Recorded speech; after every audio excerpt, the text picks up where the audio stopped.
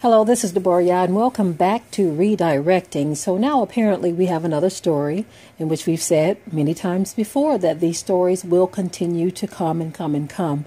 But this time we're talking about a black man who was at a DoubleTree hotel and he was talking to his mother on the phone. Oh, how dare he do that? You're talking to your mother on the phone in the lobby of the DoubleTree motel or hotel? We've got to call the cops on you because that is not allowed.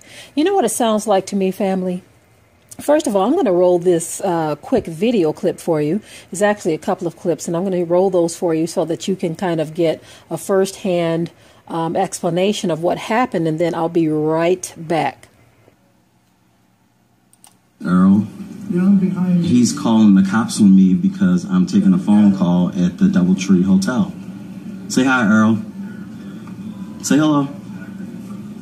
You came over here because I was taking a phone call in the area where no one was. I had a family emergency, and I was taking a phone call, and this guy's harassing me. And he wants to call the cops on me because I'm taking a phone call in the lobby of my hotel. You really want this PR issue, Earl? Do you? Portland police will be here tonight. Thank you. Call them. I'm waiting. Okay. They're coming. Why? Why are they coming? Escort you off the property. Because what? And I'm staying here? Not anymore. Oh, okay. I'm staying here. I have a hotel. I didn't do anything to you. I'm sitting over here taking a phone call, and you interrupted my phone, Earl. Hey, y'all. Wanted to share an incident with y'all that happened to me tonight.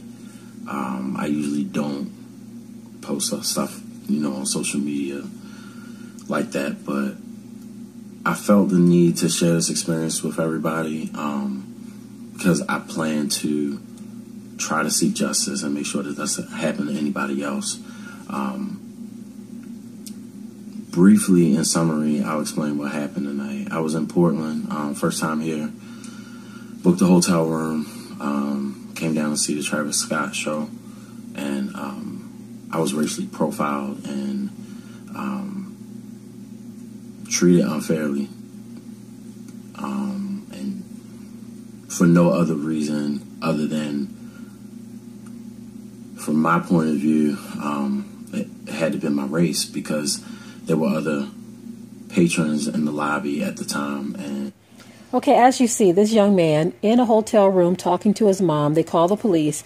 It's sounding to me like somebody is losing their mind. They're losing their scruples because our presence gets people ticked off.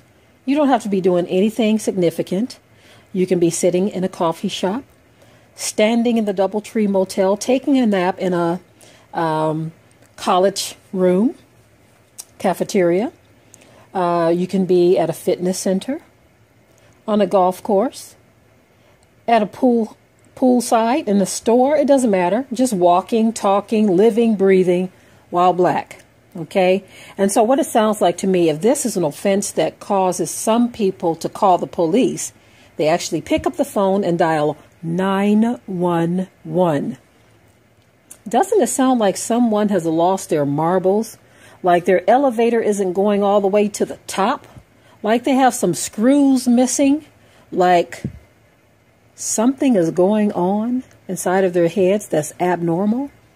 And I'm not talking about the people that they're calling the police on. I'm talking about the ones who are actually taking the time to call the police. It sounds like there is something going on in their minds, like they are losing touch with reality, as if their minds have been altered in some kind of way from what is normal, should I say. Because if these things that they feel are offenses worthy of calling the police, I'm telling you something is not right there. And there need to be some type of psychiatric evaluation of these people. I mean, you have people in the stores trying to use coupons and someone calls the police on them. So, again, who is the one that has a mental issue? We are starting to see these stories more and more, and they get more and more ridiculous, if I might add. more and more ridiculous. And it's really sad to see, because that puts pressure on the victims. And then you have the people who do these things who try to play the victim, as in the case of the one Barbecue Becky, when the police get there and she's explaining her story, whereas it was a white woman who actually called her out for her actions against these black men. She tried to paint a picture as though she was somehow being attacked, and she breaks down crying with her big behind. You see, so she played the victim while she was victimizing someone else, right? So she played the victim as if she thought those tears were in some kind of way going to mean something to the police officers. So these are the types of things that happen in this country. You can't win for losing. And they think this stuff is normal. They think it's normal. They think we are just saying too much and doing too much when we even talk about it. This is what I have to say for those who continue to call us racist for even talking about these things. You know what I have to say about that? You are very, very simple-minded.